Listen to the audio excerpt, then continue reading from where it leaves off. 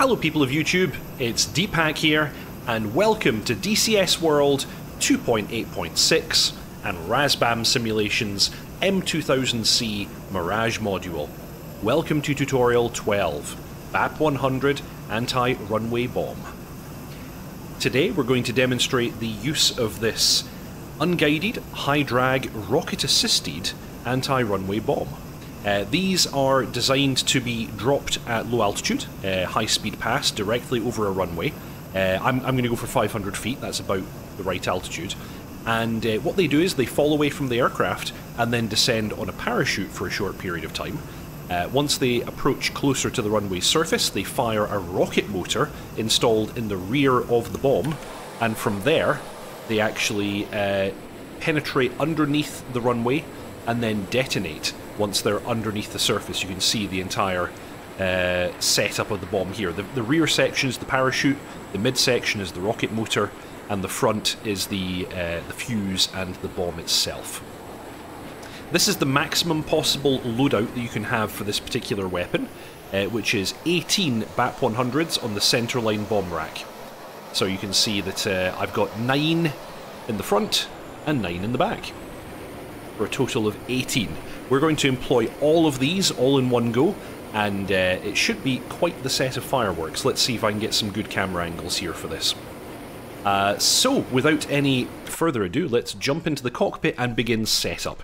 Now, most of the setup will be very familiar if you have watched the video about the high drag bombs, but I'll go through the whole process in any case. So first things first, we can take a little look on the PPA weapon panel here. We can flip the switch to, not test, sorry, to, what does that actually say? Press. Okay, what's present. So we flip that switch down, we can actually see the current loadout. You can see I've got 125 rounds in each cannon. I've got 18 what it calls BF8s, which is the designation for the BAP100, and I've got magic missiles on the outer pylons as well.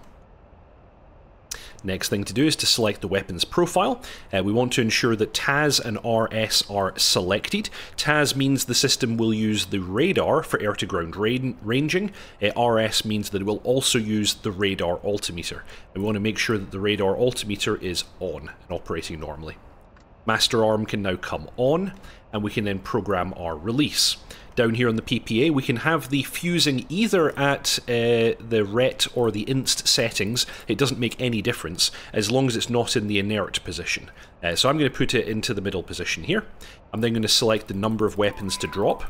I'm going to drop all 18, and I'm going to do so with 50-meter spacing. And that's that all programmed up. I want to make sure the radar is on, which it is.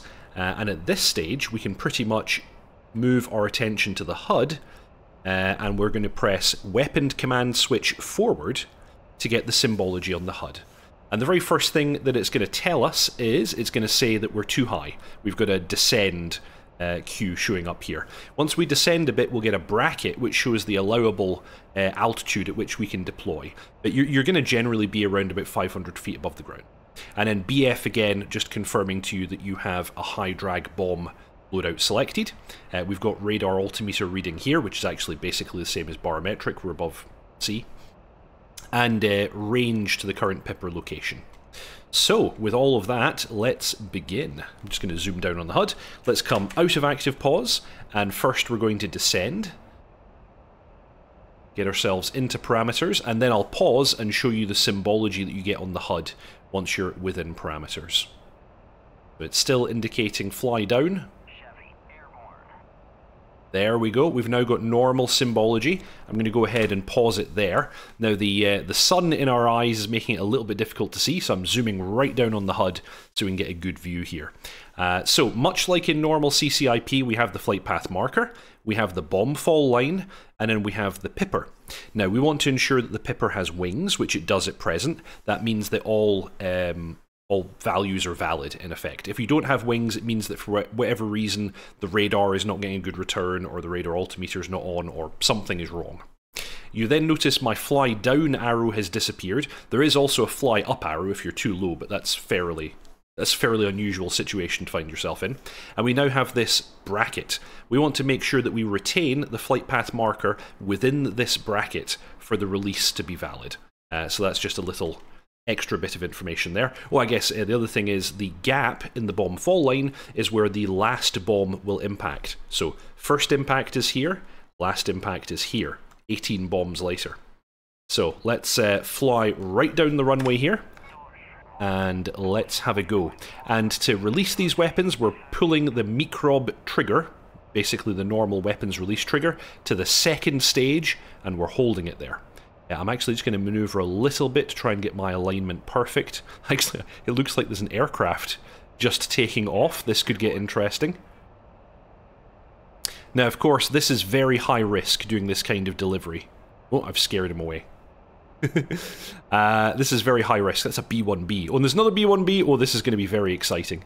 This is very high risk kind of delivery because, of course, you have to fly right down the runway at quite low altitude. Ooh, we're getting some bob and weave here. Okay, so waiting to the start of the runway. Start the runway, pulling the trigger and holding. All bombs are away. I'm going to pause there and let's see. Well, actually, yeah, just all bombs are away. Take a look at that. Isn't that impressive? Can I detach my camera? Why is my camera not detached? Oh, I already detached my camera. Oh, it's because I'm in complete pause. It wouldn't allow me to move the camera while I'm in a complete pause. Okay, let's hold the camera here, and we're going to see exactly what this looks like. You can see the bombs are currently on their parachutes. Oh, wow. Just look at that. Boom, boom, boom, boom, boom. Let me hear you say whale. Okay, right, sorry about that. That's how the weapon is employed. All happened very quickly, as you can see. Let's go ahead and press Weapon System Command Aft to put us back into normal nav mode. We now have a warning because the fly-by-wire system wants to be in the air-to-air limits after we've dropped all that weight. Right, let's very quickly come back around. And you'll see that the damage doesn't look that bad. Basically, we have very, very small holes in the runway, but the problem is there's a lot of them, and they're half the length of the runway, and in fact, the ground underneath and the runway surface has been completely disrupted. In real life, this would be very, very time-consuming and expensive to repair. So these are extremely effective. And you can see that if we did 2 passes, or alternatively if I increased my spacing, we could have actually denied the enemy the use of this entire runway. So let's just get down and low here and have a little look at what we've done. There you go. You can see all the holes right down the center line there. That's us rendered basically half of that runway completely unusable. So, fantastic. So that's basically it. That is the entire process for employing the weapon. You're going to select the weapon profile. I'll deselect it now. Make sure Master Arm is on. Make sure TAS and RS are selected. You're going to press Weapon System Command Forward to get your symbology. Make sure that you're within parameters, which is flying quite low. You'll have fly down or fly up commands on the flight path marker. Align your bomb fall line. Get the pipper at the start of where you want to drop. Press and hold the trigger down to the second detent, and wait until all bombs are away. So that's the entire process. I hope you all enjoyed that. If you haven't already, please subscribe, like, and comment. It's a really big help to me and to the channel. If you'd like to further support the channel, you have the option of joining Deep Hack's ground crew. I really appreciate those of you who do. Thank you very much to Harish Rajan, Byron Farrow, Storm Kimbari, Channel Wright, Mangash, J.R. Walker, Chandler Hedgevald, Griff Nizzle, Mr. Yeti, Frantic Stone, Bread, Tier Zero, Erdinkertan, Tiger Moto, Sean IM81, Charts, and Pink Floyd. Thank you very much for watching, and I'll see you all next time.